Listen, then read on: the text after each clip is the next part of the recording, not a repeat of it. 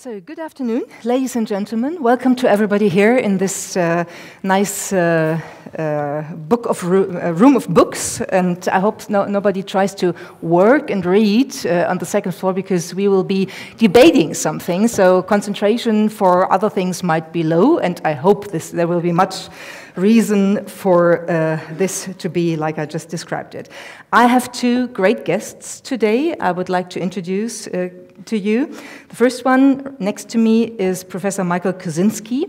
He is Assistant Professor of Organizational Behavior at Stanford University. And the other one is Professor Deb Roy. He's the director of the Laboratory for Social Machines at MIT Media Lab and Twitter's chief media scientist. Two persons with lots of experience from an academic but also from a practical background, and we would like to discuss predicting psychological traits from digital footprints. So just jumping quickly into the realm of this overall topic, I can tell you, dear audience, if anybody of you thinks those things you do, you need, you like, the features of your personalities will stay a secret any longer, you are wrong, let me tell you. And you will know why you are wrong while following this discussion.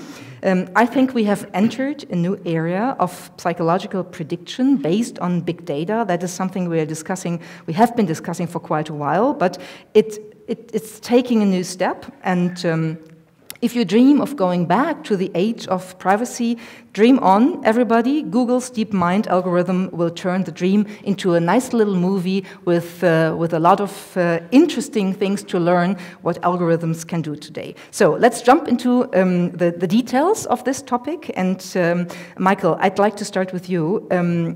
There was something like a turning point for your work, and that was the day the US election took place and the morning after, when you realized that Donald Trump had been elected the next US president. You woke up in Zurich, interesting, that morning, watched TV, and something happened to you. At least I read it from an article in Das Magazin from Tagesanzeiger.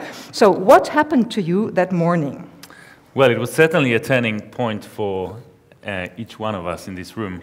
And if you guys don't know it yet, you will probably learn it soon, or hopefully learn it as late as possible. But it's definitely a turning moment. And this has been happening. Use of algorithms in marketing, and specifically in political marketing, has been happening for some time. In fact, Barack Obama was one of the first major mainstream politicians who used personalized marketing at a large scale, and specifically focused on social media. Back in 2013, I published this paper in which I've shown that you can use digital footprints of behavior, pervasive ones, something that we all leave behind, like Facebook likes, to predict intimate traits such as political views, religiosity, personality, intelligence, whether your parents are divorced or not, your sexual orientation, and so on. And now, obviously, it's not only Facebook likes. I would say that, in fact, Facebook likes are probably not, by far, not the most revealing type of digital footprint. Think about your browsing records, your search records, your credit card data, your geographical location that is being constantly recorded by your phone. Now, all of those footprints are even more revealing. Why? Because you have less control over it.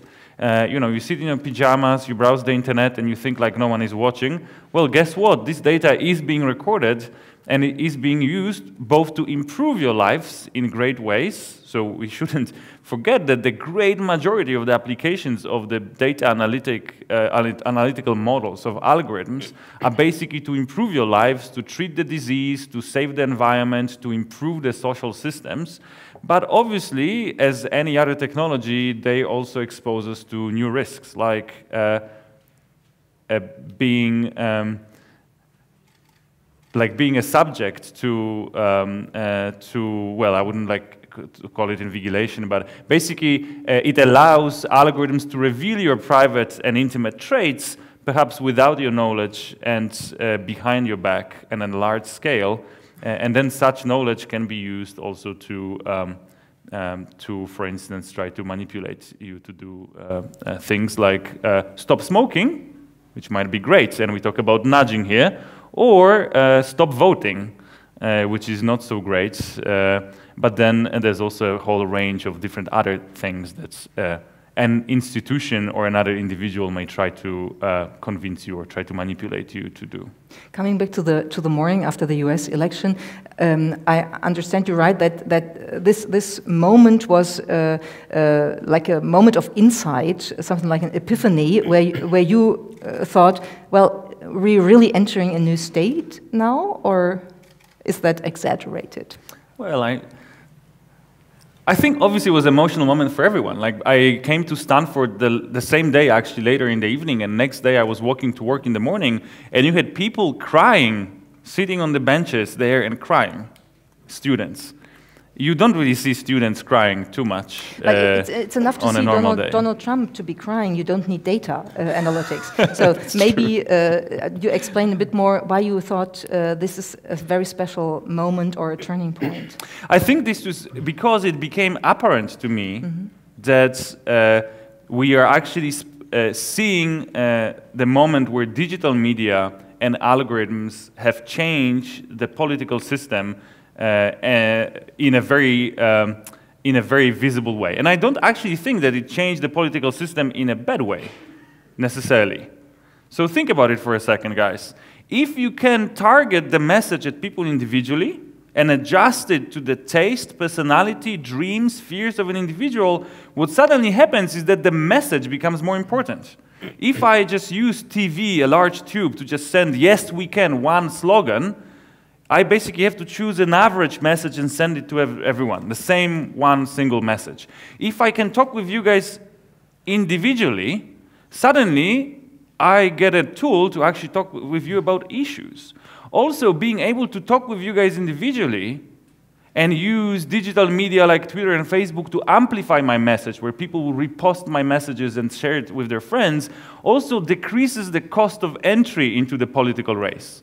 Now, a lower cost of entry means lower role of industry, money, and lobbying in politics, which I personally think is great, but it also means that you have people like Donald Trump or Bernie Sanders, who did not have backing of establishment, who did not have much money in their war chests, and yet managed, on one side, seriously threaten the establishment candidate, and on the other side, actually take over and win, in the end, the US election. So I think it was a big turning point. We kind of seen it happening before in terms of Brexit, where, again, a party that was not, well, some people say it's a ragtag political militia, really. It was this kind of political insurgency without much backing in terms of money and organization, and yet they managed to spread their message. We've seen it in some Eastern European countries where the same was happening. And now we've seen it in on the large scales in the United States. Mm-hmm. Right. Deb, I think we're being recorded. Yeah, probably, but I just hope nothing is going to be falling down on us. Let's see.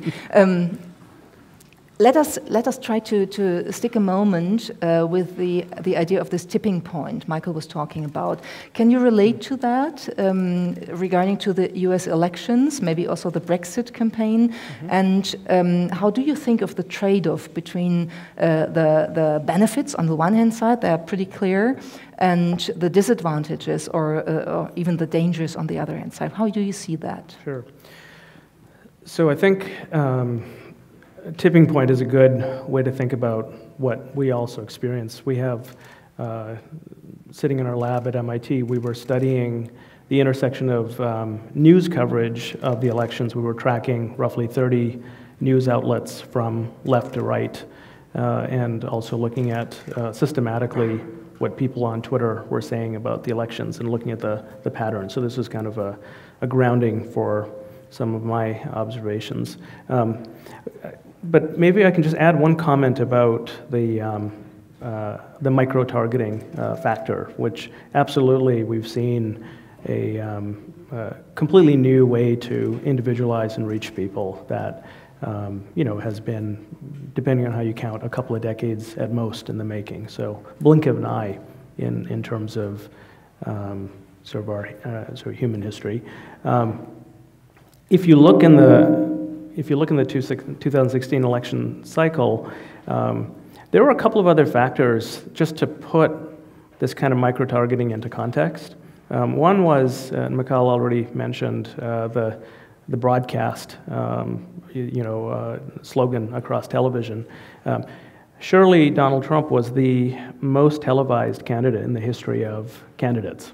And it was the same message and the same words that were being heard by men and women, young and old, across race and religion and so forth. So if you just look in terms of media impressions, the broadcast message surely dominated if you just look at time watching TV and et cetera. So just as it's an interesting factor because it was an absolutely shocking event, the outcome, but there was a very strong broadcast component. Third is, and also Michal mentioned it, but let me just amplify the implication of this. It's one thing if you are receiving a message privately and it's individually tuned to you and only you hear it. It's a kind of private message delivery. The moment, as Professor Ash called it yesterday, the cats and dogs and mice, the cats being large companies, the dogs being governments, and the mice being us little people, the mice are networked, and that creates a very different dynamic. So when I do get a message, but I can talk about, hey, here's what I'm hearing, here's what I'm being told, the question is, what is the effect of these three factors? A more broadcast campaign than ever, people who are able to talk to each other, and the micro-targeting. So I think it's important to, as we think about the implications of micro-targeting, also think about the larger context, because that ability for people who were previously relatively siloed to create incredibly large-scale and dynamic networks is equally new and is a kind of, if not counterbalance, it's certainly a very different force factor. And they were all at play in this election. So to your question, sorry, as a bit of an aside or framing, is when I think about tipping points in 2016, our team, as we were sifting through very large data sets, looking at patterns of how journalists were covering the elections, some of the divergences or systematic differences. For example, in America, if you look at millions of tweets, you will see over 18 months in the context of the US election, race was almost without fail one of the top three issues. If you looked at coverage in the news, and I mean across the spectrum from MSNBC, which is a very left-leaning publication, to Breitbart, which I'm sure everyone here is now very familiar with, is on the other side, and everything in between. Race, in the context of the elections, was not a big topic. Usually when there was some kind of an event, a shooting, there would be a spike in coverage, and then it would come back down. So there was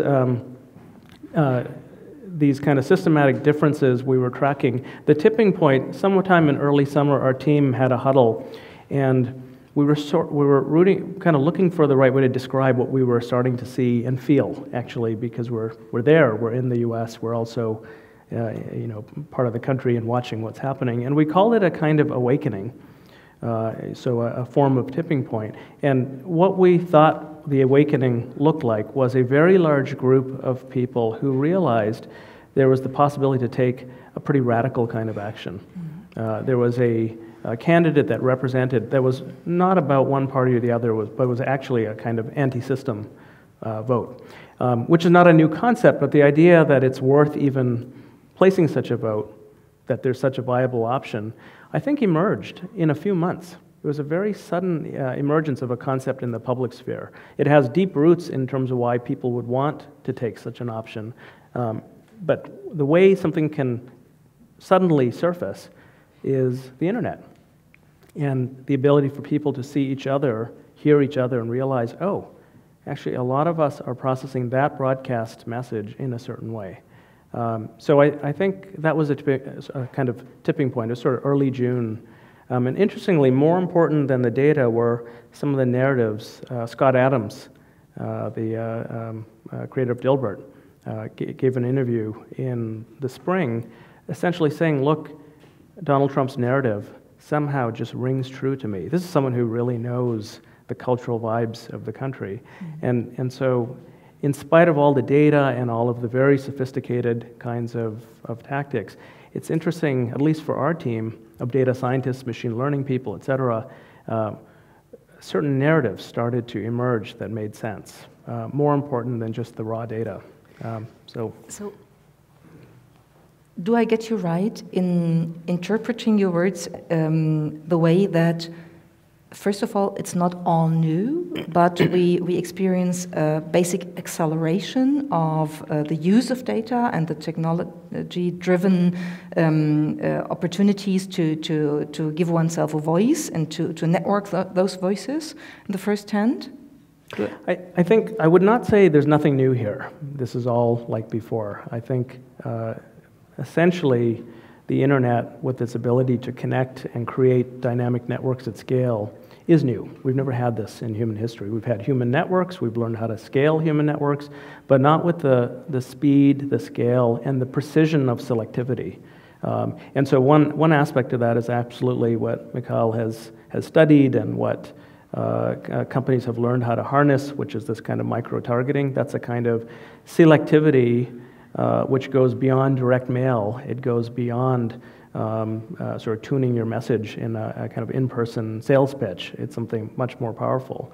But the idea that in a few months, millions of people may realize that they actually have a shared set of interests that are represented by one candidate, where that was not even a real possibility, and so not covered by the media. There is this alternative network, the internet, which allows that kind of concept to become part of the public understanding. So I think to look for just the new and say that's what's going on, no, talk radio is not new. Precedes television by a couple of decades, was a huge factor in this election.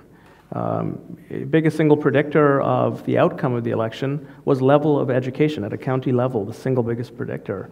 And if you have low level of education, you may have a preference for the spoken word over the written word, and talk radio selects for a certain. So there's a set of, I think, factors that go all the way down to kind of deepest levels of media that we can't ignore and were factors. So it's just saying we now stir the pot with this kind of, again, the selectivity of micro-targeting.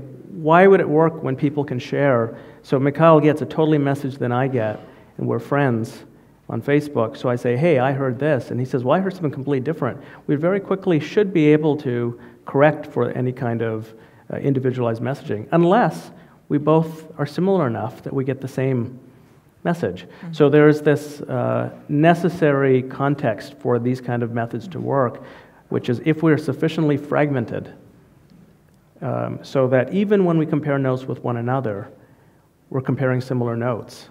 Then this method, but also even the broadcast method from one candidate versus another, can take hold because there's a possibility for alternative narratives to be held by the same country. So I think that's maybe too many words I've said, but I think those are some of the factors that were at play.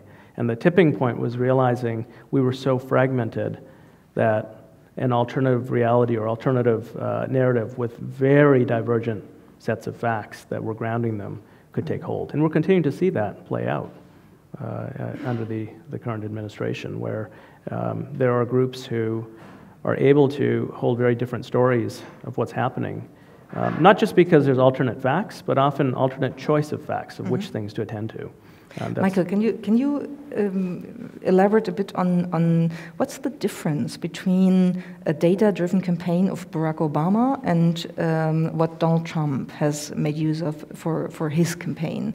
Where's the advancement? I think that the major difference is that, first of all, we greatly basically the populations of Facebook, Twitters, and other social media has increased by large numbers. So now in in most places you would have over 90% penetration of social media. So basically every single person out there is connected, and people spend increasing amount of time on Facebook. So last time I checked, it was over 40 minutes on average per user, sorry, every day. So basically people migrated to this new environment, so obviously whatever messages you're sending there have a much larger influence. But also what happened is that the algorithms got much better in the meantime. So obviously this is the space. Digital marketing in general is pretty new, right? It started, whatever, 20 years ago, maybe a bit more, but it really took off even more recently. So people who are working in this market, who are showing you adverts, they're also learning. Companies are learning how to best target their products and messages at you. So we're basically just seeing more of it. Now, one thing that people keep overlooking is that, again, both sides of the race were using it. And in fact, Hillary Clinton spent 2.5 times more money doing the same thing. So basically micro-targeting people on Facebook and other digital environments like this. She hired also way better people that Donald Trump could hire himself. Now the question obviously is, did she use some of the unethical ways that Donald Trump's companies were boasting they were using? We don't really know. It might be just that the companies working on Donald Trump's side were more arrogant or more stupid to basically admit to doing certain things. We need to stay there for a second to make that clear, because there's this one company, Cambridge Analytica, and the CEO, Alexander Nix, who publicly proposed that they, in a way, decided the Brexit decision, and they decided the US election. Oh yeah, he also publicly announced that he adores Adolf Hitler's propaganda. Yeah, I wanted to skip that, but thank you for for adding upon that. So I think we need to put that into context, that it's not about deciding in a way by using a company applying those analytical methods, deciding an election, or how do you relate to that? Well, obviously, if you're a company selling services of this kind, you would want to tell your future customers, yes, this is us who elected Donald Trump. Well, they wouldn't mention that they worked previously for other politicians that were not as successful, so this is not part of your sales speech, obviously. Also, there's an interesting aspect there, actually, because they used to say, oh, it's like all us, and we did this amazing personality micro-targeting. But then what happened is that they got under a lot of legal heat in the European Union, because it seems that they didn't really collect their data in all legal ways, and also maybe they have received like a cease and desist letter, or whatever it's called, from Facebook that asked them to stop doing whatever they were doing. And suddenly they realized that by telling everyone, oh yeah, we did that, they kind of just really admit to having committed something that we probably shouldn't have done. So now actually when you listen to Cambridge Analytica representatives, they would go out and tell everyone, oh no, we never actually did any micro-targeting, it was just all traditional things that other people are doing. So you can actually see that whether that the companies talking about it or not talking about it does not mean, is not indicative of whether they're doing it or not, because you may have other companies doing it as well, just not talking about it, and most likely you have other companies going and doing it. Maybe they're not using ocean model, as Cambridge Analytica tried to kind of build their brand on this particular personality model, but at the end of the day, it doesn't matter. At the end of the day, the game is about trying to predict your future behavior. Whether you use ocean model or MBTI model or any other psychological model, or maybe you even entirely skip the psychological modeling stage and you just ask the computer to, hey, computer algorithm, to directly predict for you, okay, which of those people are willing to change their mind, and then try to focus on messaging those people, or which of those people don't sound too educated, and you can try to manipulate them with some messages. So again, you can skip completely predicting personality and just go directly to predicting behaviors or future behavior, potential for a future behavior. But that's a basic difference then. If this happens, we have a basic difference in how we look at a human being. Deb, I would like to embellish on that a bit. So if this predictive model works well, then what about the human being as autonomous, free, an individual personality who takes decisions like he or she wants to? Sure. We can get rid of that, right? So, I mean, there is a basic question of agency, and if you look at a underlying driver, a lot of the evolution of communication technologies, it's optimizing for a basic function, which is give us people what we want.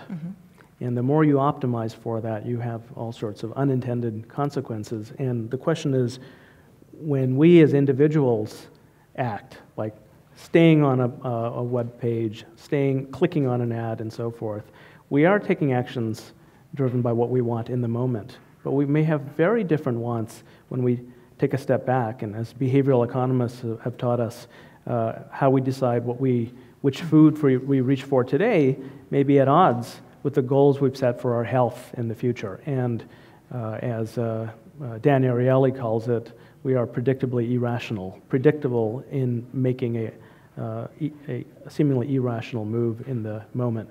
I think in the same way, the way we optimize for what content, what we pay attention to, of course we are attracted to environments where we feel comfortable, where we feel accepted, and that leads to this kind of environment. So the agency of, I think it's interesting to just take this and for a moment flip it.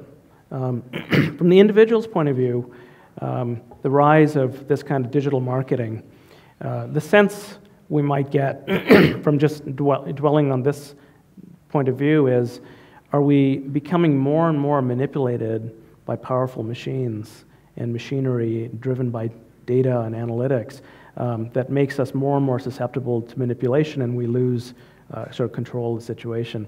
It's interesting, if any of you flip through an issue of Harvard Business Review, and there are often cover stories about digital marketing or actually the digital world and what it means. This is written for business leaders. And there's essentially a complementary set of fears that are running through the minds of people who are worried about brands. That overnight, a brand that took decades to build, like, say, United Airlines, can be destroyed in 24 hours. Why?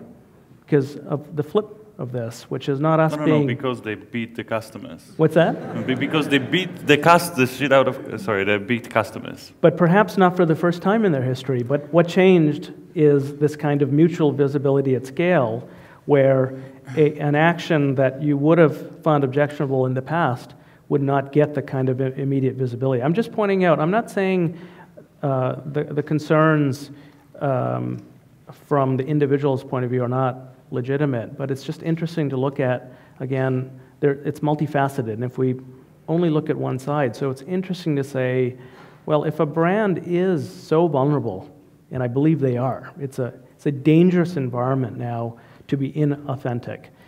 All the marketing material in the world to sell why your product is great, the moment the product is out there and user reviews start to come in, if the product sucks, it doesn't matter how great your marketing is. So there is a demand for authenticity that creates a dangerous environment, and also missteps, which are more, one action taken by actually a affiliate airline that is sort of out of your control in the moment, and then very problematic PR response, and very quickly things deteriorate. So there's this, again, interesting counterbalance.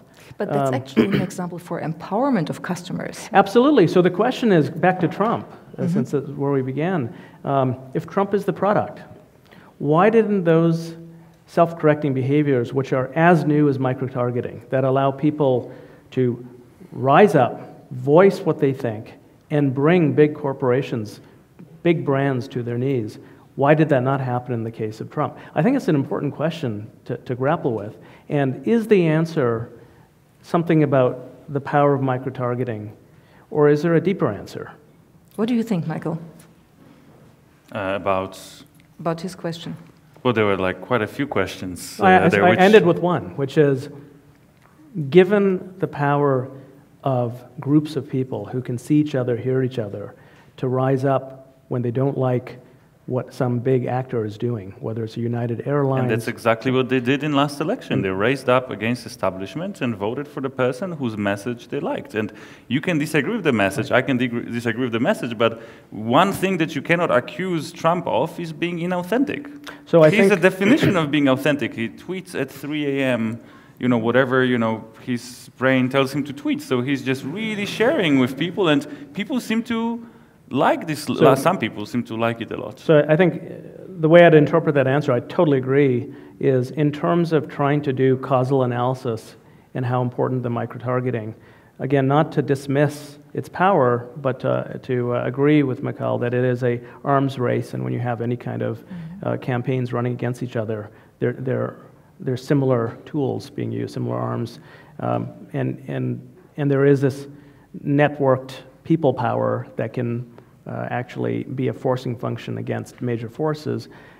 All of that was at play in this election, and so looking for microtargeting as the factor, personally, I think is a mistake. So it's one factor at least, yes. And I think we need to make several differences. The one is that looking at business developments like brands, you just did it, you just talked about it, is different because that's about customer empowerment. If I'm thrown out of a plane, I can raise my voice and I can start a campaign. That's customer empowerment. That's pretty good in the first place. It might be different with democracy. I'm totally with you. What happened is that people expressed their will to have a counter thesis to establishment, and that's what they voted for, and that's what they get. But if we think of the way a democracy creates decision making, then I think there are some difficulties we are facing. Agree or not agree? Well, of course, the democracy is still in the making, you may say. We are far away from perfect democracy, and also we are far away from understanding actually what form of democracy, whether it should be direct democracy or indirect democracy, should we have electoral college or not. So there are plenty of questions there that remain to be answered. And I just wanted to come back for a second because you mentioned brands and how now customers are really empowered to see to basically get access to information. So information asymmetry is reduced, where if you beat one customer as United, everyone will know. So guess what? Stop beating your customers, really pay more attention to your customers. But the same really relates to individuals, right? So if you mistreat someone these days, or let's say you try to take advantage of someone while selling your stuff on eBay, again, other people will know. So I think that, at the end of the day, but this kind of makes us better people. This makes brands better brands, and makes sellers on eBay less willing to cheat, and also being more rewarded for not cheating, as they can build their reputation up. I think that also one thing that you mentioned, and I'm not sure if it was amplified enough, was that obviously digital environments and micro-targeting create new problems that we didn't have in the past. Like a politician may try to tell you guys one story and those guys a completely different story. But guess what? Digital environment, the same environment that enables that, also enables people, the mice, to communicate with each other, to basically fact-check the politicians. Now, you've all heard about how the world is all now about fake news and how we're surrounded by fake news. Again, first of all, I think it's just a myth. And to give you a radical example, think about people who lived 200 years ago. 99% of the things they knew was fake news. They just had no way of verifying the information, debunking the fake news. Now what happens is that you hear still a lot of fake information is out there, you hear it, but what happens is that you can immediately go and double check it. And guess what? You don't even have to do it yourself, because there'll be plenty of people on Twitter or Facebook and so on that will just do this for you. Which creates this impression, oh my God, there's so much fake news out there. Well, I don't see any evidence of the society becoming less well informed. I see a lot of evidence of the society getting out of their information bubble and actually seeing that they were surrounded by fake news, and in the process of seeing, oh, those 3 facts that yesterday I learned are fake, you develop this illusion that there's more fake news out there. Not at all. Just to pick up on your question about is democracy in trouble, I think that it is being challenged in some fundamental ways, and I just keep coming back to core properties of what an internet where increasingly everyone around the world, today roughly half the world's population is carrying a supercomputer in their pocket that's connected, and this kind of one of the main affordances is increased transparency, this kind of visibility at scale and ability to hear and act. And I'm no scholar of founding of America, but one thing I have read is a basic fear that the founding fathers had was democracy, was the idea of the tyranny of the majority and of any kind of kind of direct control of the majority. And so many of the structures, as I understand it, of any well-functioning democracy slow things down and channel popular interests and popular desires in order to make sure that there isn't sudden disruptive changes that actually do damage to parts of the populace. And a very basic, maybe a little dangerously too simple view of the internet and its affordances is that it's like a kind of tidal wave that's just washing away a lot of those structures and unleashing a kind of democracy, a kind of visibility, a kind of ability for voices to suddenly emerge that by its very nature is more destructive than constructive as a kind of energy source. And I do believe in the end that's human power that is being channeled.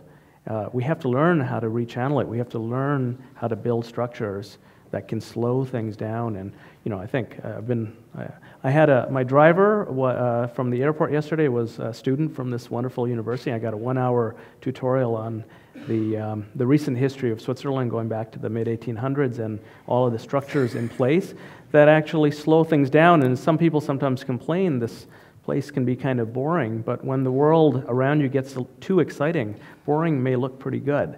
So, how do these structures translate with the new digital world we've created, which we will never hit undo? We will not be able to undo these affordances. That's a new reality. So I think that's both the challenge but the opportunity as well, because we may be able to create even more effective structures, because the way we can communicate and coordinate transcends anything we've been able to do before. So there's a lot of possibilities for making things better. But there is absolutely change in the air. And again, it's a different kind of decision-making you're alluding to. So deciding what airline I would like to take for my next flight is a decision I can revise and withdraw next week, and I can make a new decision. In politics and in democracy, it's a decision that lasts 4 years. We're going to be experiencing this now with an interesting model in the US. One decision, 4 years impact. That's hopefully 4 years or longer. Or longer, yeah. Or 8 or 12. I wouldn't like to entertain this idea much more at the moment. But I'd like to go a little bit deeper into the question of transparency and the methodology that's behind the big data analytics. I've read somewhere, Michael, that data analysts know us much better than our parents and our partners. And I would like to know whether this is true, that a data analyst analyzing 70 Facebook likes knows me better than a friend. A data analyst analyzing 150 Facebook likes knows me better than my parents. And a data analyst analyzing 300 Facebook likes knows me better than my partner does. True? Well, it very much depends on how you define knowing someone. Mm-hmm. And obviously, it's not data analyst, it's an algorithm. So if you define knowing someone as, let's say, knowing their personality or being able to detect their psychological traits such as personality, then that's true that an algorithm given 150 likes would be able to predict your personality with higher accuracy by filling the questionnaire in your name. Then your parents would be able to predict it by, again, filling the questionnaire in your name. Now, the most accurate of the judges, I'm not actually sure if you mentioned it, your spouse, 230. 230? I thought 300. 300. It's getting better. Even the algorithms are reduced. getting My ever goodness. better. Okay. But yes, but then at the end of the day, you could also ask a question: why would we even ask computers to reduce us to those 5 numbers, 5 personality traits that we humans use to describe each other? Now, the advantage that algorithms have over us is that they don't have to be limited to describing other people or people, if they're algorithms, in terms of 5 numbers of this personality traits. And by the way, this is big 5 personality traits is what, for instance, would be used in recruitment and selection. So when you're being recruited, or if you go to an IO, industrial organizational psychologist, to give you career advice, they would probably give you a questionnaire, measure maybe your IQ, maybe your skills, maybe your personality. So basically reduce you to 5, 6, 9 numbers.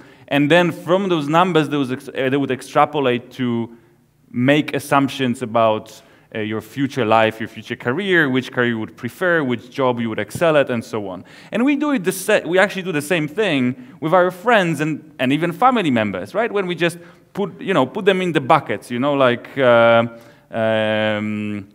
young person with interest in trains. I don't know what young people are interested today in trains. Or like a sporty guy enjoying hiking, right? We put those labels on people and stereotypes, and in fact, they allow us to basically save some mental energy, so we don't have to, we can just go efficiently through our lives and know hundreds of people and then kind of understand them somewhat. Right? You cannot understand them in a great detail, you can understand them somewhat by putting them in a bucket, and then just by remembering that this is a sporty guy that likes, I don't know, tennis, because you know other sporty guys that like tennis, you can kind of extrapolate and predict their behavior. Knowing that someone is an extrovert, you can predict that they will make a good salesman.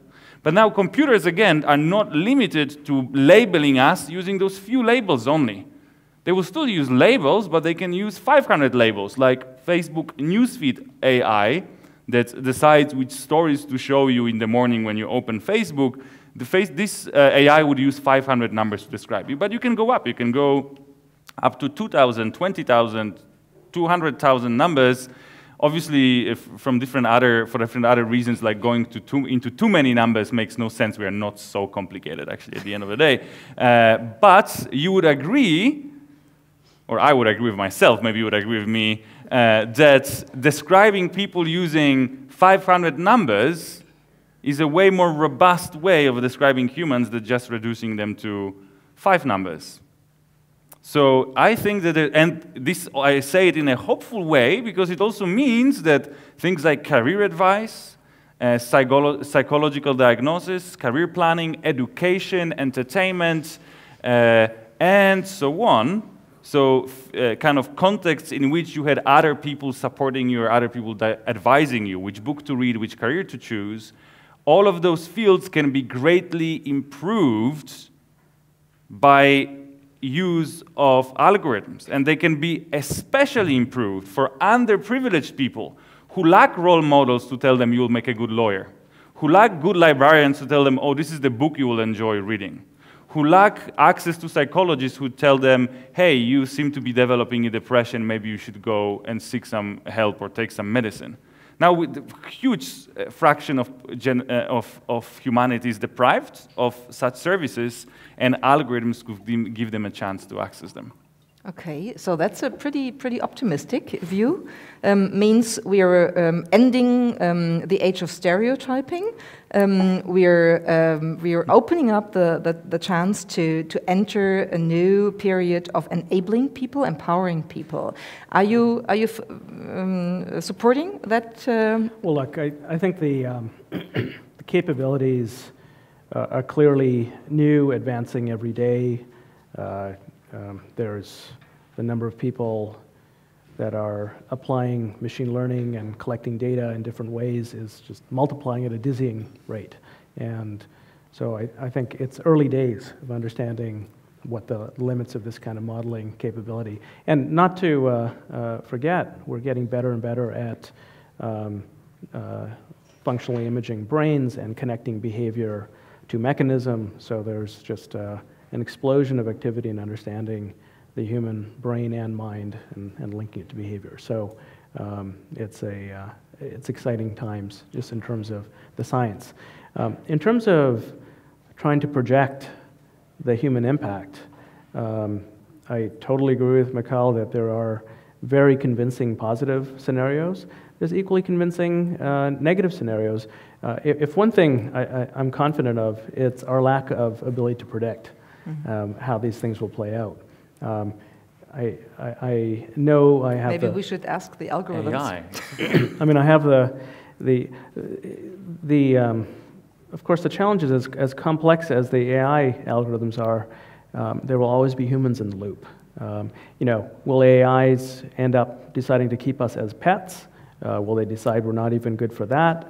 But as long as there are humans around and in the loop, the complexity is actually a product of the AI capabilities we're creating and the people who, don't forget, each of us have this black box we're carrying around in our heads, what Marvin Minsky called the meat machines, and how they do what they do is beyond understanding. We don't understand how we think. We don't understand. So there's incredibly complex system without AI in the loop.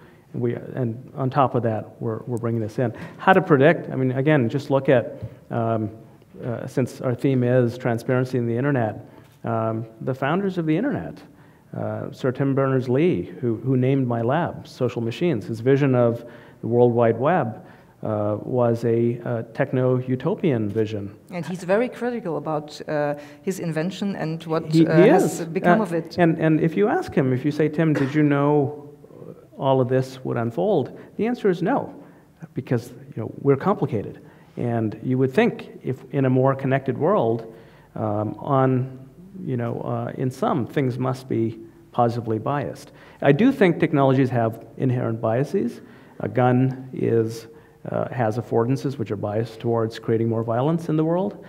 In that sense, I would have guessed, and I continue to feel, that on balance, technologies that connect us are positively biased. But it's very easy to see how even with a design bias in the technology, it can go in different directions, especially when you have the complexity of interconnected. You've got loopy causality, you've got dynamical systems. So I can see the argument for why these technologies will benefit the underserved more on balance.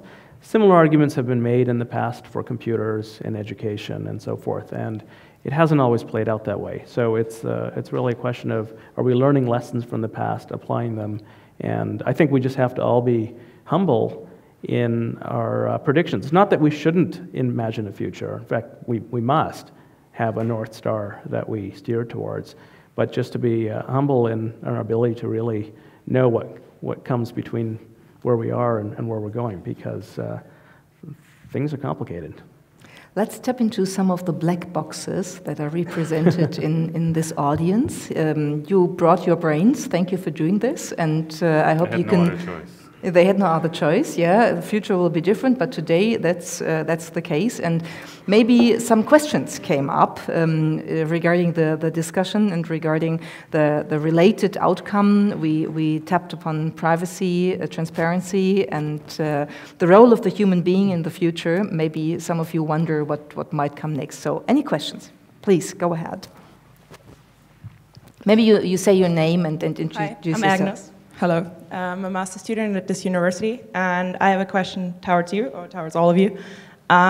In regards to microtargeting, you were very positive or very optimistic about it, and I'm just wondering, especially within my network, I feel like the plurality of content gets lost, and my ability to think critical about the content if I get all these targeted messages, and I feel like that topic wasn't really touched upon, and I feel like we talked about that information asymmetry is being reduced, and I feel like, yes, but at the same time, plurality is being lost. So you feel like you're living in an echo chamber, and suddenly your world shrunk to just use No, I just feel like network. the social network that I have is often the people in my social network are quite similar to myself. So whereas, I mean, that's choices I make, but I think that's human tendency that your social network is close to what you are. So where is the plurality of content if we all get targeted with the same message? Thanks for this question. It's a really important one. And there's this theory of echo chambers that we somehow are now just within our network where the plurality is lost. And it's definitely true that one of our basic mental properties is called confirmation bias, which means that we have a preference for information that confirms what we already knew. We just like it more. If you are a Republican, you kind of like hearing things that confirm your views, and if you're a Democrat, you do the same, and those information universes will be somewhat disconnected. But when you say, oh my God, now the world is going to pieces because of the social networks, I think that it's very important to compare the echo chambers of today with echo chambers of tomorrow. And what happens is that our echo chambers, guys, were never so large, with so much plurality in them, and with so much easy access to dissenting and different points of view. Think about it for a second. If you were born, I already used this today, I'm not sure if here or somewhere else, if you were born 200 years ago in a little village, your whole spectrum of information you ever had access to was whatever the local priest, librarian, if you were lucky to have one, a teacher if you're lucky to have one, and your parents told you about. You knew nothing about the world, basically. You had no information, no even chance of ever getting outside of your information bubble. Now you're just one click away from your information bubble. Your bubble is huge and expanding. An average human being, never in the history of the world, has access and actually actively consumed so much information. And this is both in terms of, your access to Wikipedia, through silly stories about cats meowing on Facebook, to even things like music. Spotify, for instance, believed for the longest time when they started that as the globalization and information bubble theory kicks in, everyone in the world basically will be listening to Lady Gaga and maybe a few more other artists. So they even actually were structuring their agreements with artists under this assumption that in the future there will be like just few artists and the rest people will be like just consumers of music. Now what happened in reality is that they noticed that the trend became completely opposite. That the very algorithms that are advising you what thing you would like, they don't put you in a bucket. Quite the opposite, they expand your horizons in an unprecedented way. For few reasons. Why? First of all, no one wants to listen to Poker Face more than once a day. So there's natural tendency to, okay, give me something I would like, but something that I haven't listened to yet today, because we as humans actually have also this preference for new information. Not everyone, but there's also a psychological scale, but on average we do. But also, from the point of view of the company like Spotify, it makes total economic sense, instead of playing you Lady Gaga all the time that they probably have to pay a lot for, to just play you some other songs of the other artists to kind of expand. So use those algorithms to expand your horizons. The same about Facebook, showing you the same story about what Trump said yesterday for the nth time wouldn't keep you engaged. In something new to throw in the bucket will make you interested, which basically results in your horizons expanding and not narrowing. And just let me close this with why there is a theory now of the information bubble or echo chamber. Well, the theory is there because suddenly your echo chambers, as they started expanding, they also stopped perfectly overlapping. If you lived in Soviet Russia, or US in the 60s, or in Poland in the 70s, there was one newspaper, one TV station that was government approved. Everyone had exactly the same access to information. There was no recommendation platforms there choosing what you want to read. So you didn't even, you were never exposed even to information from outside of your bubble. Guess what? If you never see your bubble from outside, you don't even know it exists. Now, the moment that our bubble started expanding, but also getting apart from each other, suddenly you hear voices, and you're just one click away. I know you complain about your network, but just use this mouse a bit more and, you know, read Breitbart News from time to time. It's actually pretty cool. So when our bubbles started diverging, you started seeing your bubble from outside from time to time. You started seeing, oh my God, other people are talking about all of those things that I've never heard of. I must be in the information bubble. It's all fault of Facebook and algorithms and whatnot. So yes, there's an information bubble, but it's growing at an unprecedented speed, and we never had as much diverse information we have today. Can I Quick response from... Very quick response. I do agree that there's a huge information opportunity out there, but aren't companies like Facebook largely misusing that by using exactly that confirmation bias, because they want us to have likes and they want us to have engagement, and for that they're presenting content that I like. In the past, I was reading one newspaper. I would just buy an actual paper. I'm not sure if you guys are younger than me a bit, so I'm not sure if you actually know what it looks like. It's like a piece of paper, and you just buy it every week, the same one. And there is basically a head editor that decides what goes into this newspaper, and that's his vision that is being presented. His information bubble now is being imposed on me. Now, today, I don't buy any newspapers anymore, and just from Facebook, I'm probably getting like 20 different titles every day. And some of this stuff that I'm reading there... But they get the there... stories from the same news provider. They even use the same language often, like the newspapers. You read the same story in like 5 newspapers. They get it from like one news company often. I'm not sure how much you like reading the same story 5 times over. I would choose different stories each time. Well, if you really try hard, you can be in an information bubble. But an average person is getting more diverse information I would say it's exactly the other way around. If you try hard, you can get out of the bubble. If you're an average person, you stay in the bubble. But this is an opinion that actually has a scientific answer. So because we can all have our opinions at the end of the day. Some people believe that there are people flying in the sky, others believe that people walk on the water, but at the end of the day, we can prove those things. And what I'm telling you now, that an average user of Spotify is listening to 20% more artists every year. I believe you use the Spotify argument and Facebook. With Facebook, I cannot actually come up with the data because I don't remember exact numbers, but I've been to the lecture a few weeks ago that was showing how a number of different outlets of diverse political affiliation that a given person reads per day is growing very much in the same direction. So an average individual is reading way more diverse information, and this is a scientific fact that you can observe. You can actually go and read stats about how users diversify now. I will try to believe you. Maybe we need to differentiate again, because Spotify, totally with you. I know that study, that's great, expanding your horizon.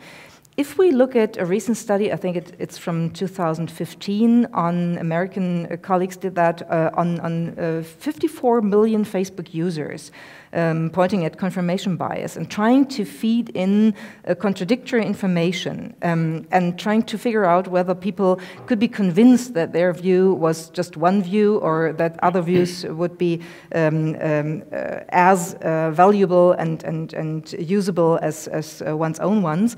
The people basically declined to deal with the contradictory information and said that's conspiracy. And the basic reaction was other information is conspiracy. And there is something in it regarding political information that's probably relevant. So I just wanted to, I guess, give a different answer, which is, I think if you go far enough back in time, it is the case that we were in more extreme bubbles than we are today. But I think it's more likely we're experiencing a U-shaped curve where it increased, but there is actually a decline in sort of diversity of views. And again, I know I sound like a broken machine here, but to not just focus on the internet, I think is an important to contextualize. In the United States, once upon a time, half a century ago, there were 3 major television broadcast networks, very similar to having one, which were serving, by necessity, the center, the sort of mainstream, because in order to get large enough market share. The introduction of cable television radically changed the landscape of media, perhaps with more influence on what happened last year, again, than the internet, when Pew asked Americans in a poll, do you often get your news source from? And social media, roughly 40%, this was last year's poll, said, I often get my news from Facebook. which is a crazy high number until you realize that when asked, you get your news often from television, the answer is 70%. So, you know, and that also went through this splintering. So where Fox News households, Fox News is just on 12, 14 hours a day. It's just in the background. And you're not changing the channel to CNN in that household, and vice versa in a CNN household. But one more example of look deeper than the internet for the causes of fragmentation. There is a book that I recommend for anyone interested in this topic called The Big Sort. Not short, The Big Sort, S-O-R-T, written by Bill Bishop. It's a story of how America spatially self-segregated. It started in the early 1970s. There is every way you cut the data, it shows the same story, which is over the last half century, Americans mobilized within the country. To give you one data point, in a 10-year span in the 1990s, when the population of America was something a little north of 300 million. Well, I've now set it up so it's obvious, but guess how many people moved in a 10-year period? Just in your mind, think of a number. So the number is 100 million, a third of America in 10 years. And it wasn't just in 10 years that everyone moved and then froze, right? There's been this movement, and what we optimize for when we can move, one of the prime factors Bishop describes is cultural preference. Oh, this neighborhood feels good. There's lattes in the cafe. I like lattes. Well, that actually indexes for an awful lot of other things, and there's been this convergence process. So this kind of fragmentation and preference to be with others like us, so the serendipity starts to be less and less diverse. There's something actually happening literally on the ground that I believe is if you're looking for root causes, for why is it we have a preference for more and more extreme narratives. I think in terms of the, you know, is there a filter bubble or is there no such effect? I guess from data and also just knowledge of the evolution of the media ecosystem, it seems inevitable that there will be a decrease in sort of entropy in sort of the because we are self-selecting. I think there's interesting counter movements. I think a lot of us probably in this room, the fact that you're here, I'm guessing you're interested in seeing other points of view. There's probably a much higher than average interest amongst everyone in this room to kind of burst your bubble or see the other point of view or understand, you know, what is the points of view that you're missing. So some controversy on stage, which is good, and I'd like to take some more questions, maybe short questions, short answers, so that we get some people involved. There's a question here, and there's a question over there. Hi, I'm Uthman. I'm from MIT, and I study polarization. And so my question is on how the buckets that you talked about. I remember a study where people got assigned in classes and being told that they were assigned by scholastic achievement. And at the end, there were differences in scholastic achievement, even though actually they were assigned randomly. And so this confirmation bias actually creating self-fulfilling prophecies. How do you see it play in this world where, given the personalized marketing, we are being put in more and more buckets? So maybe on the conscious level it works, maybe on an unconscious level it doesn't work, but do those buckets, just because we believe in them, do they become true then? Because of the algorithms that are in our brains and in the computers that we use? That's a great question. Thanks for that. If we talk about the same study, I believe that actually did not replicate. So I don't think that actually this works with intelligence. But it's definitely true that people now can self-select themselves into buckets. They can move to California if they enjoy good weather, and other hipsters out there if they move to North California. They can go to websites that serve the news that they prefer. That's definitely the case. But you guys see it as kind of majority of people, I feel, see it as a limiting factor, whereas I can't stop seeing it and also seeing data confirming that this is a discovery mechanism. Let me just again offer you an extreme example, not going back in time, just today. If you're born in a family of traditional religious fundamentalists, for instance, and the only thing you get there from your local community is the same uniform message, but then you go on Facebook, if you're allowed to, and you suddenly see all of this other information out there.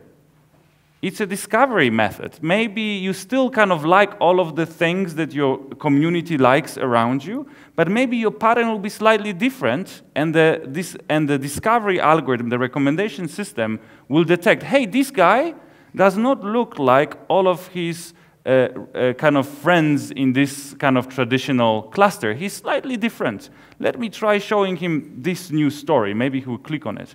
Why am I showing you this story as Facebook? Because I hope you will click on it and maybe I make some money. But from your perspective, this is a great discovery mechanism. I use Amazon Kindle to suggest me new books, and it takes me way away from my bubble. It's a recommender system that studies my book preferences and understands them probably better than anyone else, and yet it's constantly able to give me books that I would never otherwise come across, because books are being read in my environment, because we're all similar. We kind of self-select ourselves also in jobs and geographical areas and so on, and they basically would never heard of this book before. But Amazon Kindle, being able to observe millions of people reading books, knows, hey, this guy actually, you look like the guy that would like this book, even if you naturally never heard about it. So it's also a discovery mechanism, and again, I don't see why we kind of can, yeah, I should stop here. Next question, up front. Thanks. Hi, I'm Anjan, I'm from ETH in Zurich here. I have a question that's probably slightly off topic. So if we collect more and more data about ourselves, and algorithms get better at replicating our actions, will we lose the possibility to authenticate actions that actually happened? So, for example, I read about a study that where the research group was able to merge two videos. So there was a video of Donald Trump and the researcher was talking, and then the merged video showed Donald Trump talking or speaking the words of the researcher. So will we lose the video as a medium of proof that something actually happened? It's definitely already happening. There are methods for, given a frame of video, predicting what future frames will look like, so to kind of bring motion where there wasn't, or and steer in different ways. So I think no different than Photoshop has done to images, and knowing what the causal chain of where that image came from, and having a network of human trust all the way to the original sensor is critical, right, for how we treat images today. And the same capability is essentially a kind of Photoshop capability for video, which lets you alter the content, is already well underway. There's a lot of technologies that can do, you know, and again, there's the positive side of this. If you're a creative storyteller, you can tell amazing stories in vivid video, but the ability to, you know, there was a big controversy over how many people came to Donald Trump's inauguration, and you might wonder, how could you possibly disagree with what seems to be an evident fact? You've got photographic evidence, unless you don't trust either that the image is real, or you don't trust the perspective that was taken. As a photographer who purposefully took a shot from the wrong angle, or before the inauguration started, how do I know the timestamp was right? So there's various ways that as soon as you don't trust the source, but with video, because we didn't have the technology to fake it, there was something more authentic, but that's eroding. That's, I think, absolutely the case. One last question? Oh, okay, the two. We take the two of you. Maybe we collect it, first you, then you, and then you can answer that. Thanks. My name is Nick. I study at this university, and I was wondering, like, how well are those big data fueled algorithms really work? Because you talked about like predictable irrationality, But like almost nobody, for example, predicted the Trump victory. So where like I see a little bit of a discrepancy there. Okay. And quickly switch the Microsoft over. I almost feel a little bit guilty. We should hand this to the students. My name is Juhani Hintik. I run a software company, and we do telecoms, AI, and machine learning. I have a question about the democracy being challenged, as was said here. Now, if you look at the way the democracy has operated, I think there's been a certain moderation to it, whether it's been the journalist before publishing the story, or whether it's been the electoral college or some form of representation of the people before actually making the decision. So isn't the problem really at the moment the fact that the message is blunt and direct, and it's never been that way? So the impact in a way is different. So in a way we've accustomed to a different way of operating within the democracy with this moderation in place. The functioning of the algorithms and the democracy and moderation. Who wants to answer? I guess I can comment on the first one, and then you want to take the second one? I had the same preference, actually, but we can do this way. I'll be very brief then and pass to you for the first, which is, I think you ask a key question, which is, I mean, all of the prediction we're talking about is at individual level. Predicting group behavior is a whole nother ball game, and I think if you are a pollster or a journalist in America today, I believe this is also true in the UK, you're asking yourself as a profession a lot of basic hard questions about what went wrong and how could so many people be surprised. They were. There were op-ed pieces in all the major newspapers in the US, started in the summer, saying, okay, we admit we missed what's going on. We're sending journalists out there now to figure out what we missed. So there was a level of surprise that I think it's a key question. Where is that surprise coming from? Well, maybe the problem is that they're sending journalists now to figure out what went wrong, and they should be sending out scientists. Because if you have journalists running polls, then it won't work well. Because journalists are amazing, but not at running polls. Now, when you look at polls that are run by scientists, they actually were giving Trump quite a lot of chances of winning. If I remember, what was 533, right? This website. 538. Yeah, 538. 40% chances of Trump winning, if I remember correctly. So, and they used a very advanced methodology, and for the longest time, they actually were giving Trump way more chances than any of the newspaper-run polls on a smaller and less representative, perhaps, samples. And also, I think that perhaps more important question is that even if we know that algorithms are better than humans in making many decisions, they win games with us, they can navigate us through geographical space better, they can calculate, they can deal with equations way better and analyze large data sets. We increasingly see that they are outcompeting doctors in interpreting X-ray data and other data that's diagnostic data from our bodies. We know that they outcompete judges at predicting whether a person will reoffend or not, and increasingly, not sure if you guys realize, increasingly sentences in the US and in some other countries are being basically issued by algorithms. The judge is just pronouncing whatever he read there or kind of making a decision that is heavily influenced by an algorithm. And we know, in fact, that use of those algorithms is reducing the incarceration rates. So you can retain the same level of reoffending and yet release way more people from prison because an algorithm is basically better able than a judge to predict whether a given person will reoffend or not. But then obviously we also can see the history, how the algorithms, how you could really easily win with computers even in checkers, 30 years ago. And now we basically see the algorithms are becoming more and more powerful, so the trend is pretty clear. So maybe because we're running out of time, one quick answer to his question. There's no quick answer to that question. This is why we're avoiding it. Sorry. I just wanted to add a quick addendum, which is I actually think, so when I said send the journalists out, that was to get the story of why the pollsters are the scientists supposing to predict what happened. But actually, If you ask Nate Silver, you ask Nate Cohn, you ask a lot of the pollsters, were you surprised? The first answer they'll give is, well, look at our models, 40%. Actually, we were off by a few tens of thousands of votes. But then you say, no. Go back 12 months to your data and to your predictions of possible outcomes. And then literally their body language. I've now been talking to pollsters, and they say, oh, yeah, no, I had, based on what we knew, the data and so forth, this did not seem like a remote possibility. And so this idea that something actually new came into being, this kind of public awareness that something different could happen, I think happened in a few months. And so pollsters continuously update their probabilities. So if you're continuously updating on new data, you'll never be off by huge numbers.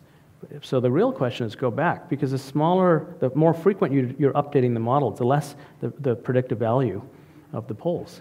We want forecasts that could be wrong. We want forecasts that are looking further out. So the shorter the time horizon, the smaller the margin of errors. But ask the human beings. Those scientists are people. And one of the interesting things about journalists in America, pollsters in America, is at a social level, they don't know these people. And even the pollster who calls you up to ask you a question, sure, there's bias in who picks up the phone. So ask the human beings. That was one of your phrases. You tried to ask the human beings on democracy and moderation, but didn't get an answer, which is an answer by itself, I guess. And we will all be having at least 2 chances this year to see how data analytics and microtargeting will impact political developments and elections. One is France on Sunday, the duel between Macron and Le Pen, and the other one is the German election in September. So we will be very curious on what we can learn by those 2 decision-making processes. Thank you so much to the 2 of you for the discussion with a little bit controversy. I actually didn't expect it, but I'm happy because you tried. You tried well. That helps to make up our minds. And thanks for your attention and being here. And have a good day. Thank you. Thank you, guys.